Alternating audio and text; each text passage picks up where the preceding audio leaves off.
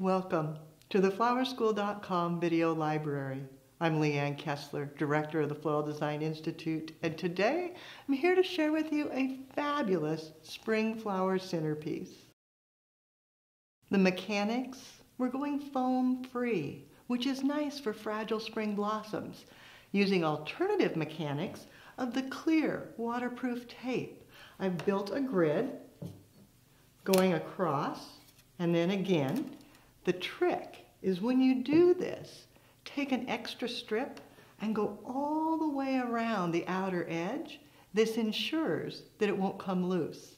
Then just add water pre-mixed with flower food and you're ready to design. I start with the base layer, starting to build a nest to support the other blooms. Some gorgeous blush hydrangea, such a soft peachy hue. Pulling off some of the outer leaves, giving it a cut, and then dipping it in alum. Alum is a pickling spice, and it makes it last so much longer than setting it right down into the taped grid. Some Dusty Miller, that soft gray, be stunning. Again, giving it a cut, setting it into the grid, and letting it break the line of the container. Then continue placing the hydrangea and the Dusty Miller, radiating from a central binding point until you have the base covered. The base is pretty all by itself, but now taking more spring blooms and adding another layer can be the delicate hellebore. So soft and pretty. Giving it a cut and then letting it come out.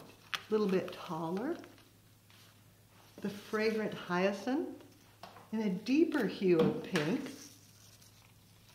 Setting it down in. Immediately makes the design have that essence of fragrance that makes it so much more wonderful. Some callas. Feeding it in. And then one of my favorites, the garden rose. Chiara is the variety. Again, that soft pink hue. Picking up the blush of the hydrangea. Ranunculus. Sliding it in.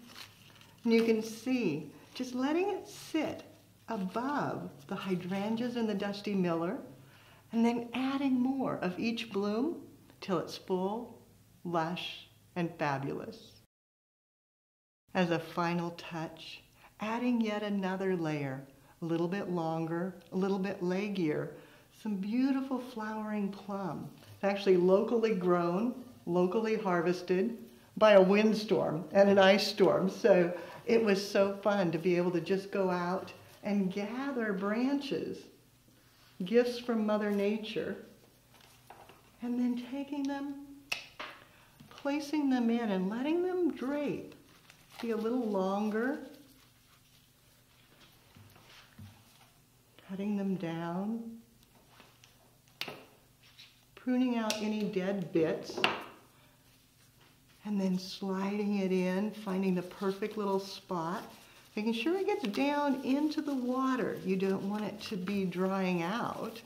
I'm going to turn. And adjusting. You can see how it gets its own little character going on. Coming back. A little bit more here. Coming out the opposite side.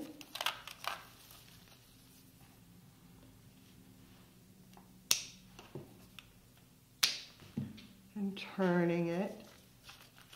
Finding a perfect spot to feed it down into the grid. Up and over, and turning, and continuing on until it gives you that little bit of dancing playfulness over the top. With the 3 layers in place, the base, the main flowers, and then the branches, then I can turn it and look for holes.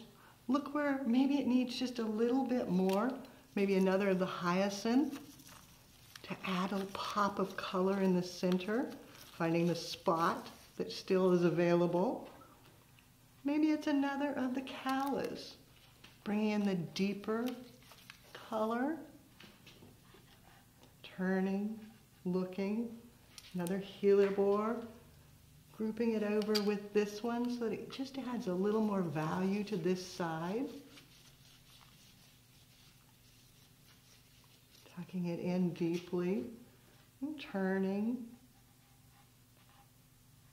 I think I need one more calla right over here.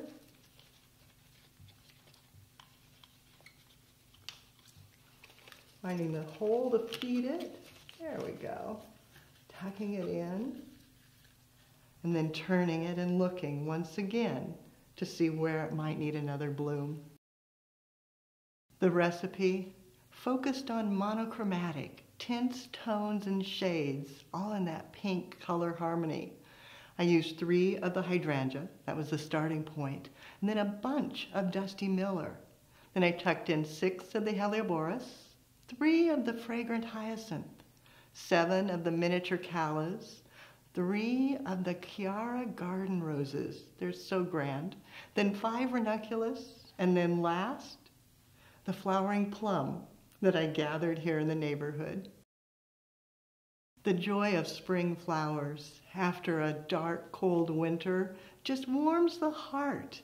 Using so many different varieties can make you so happy.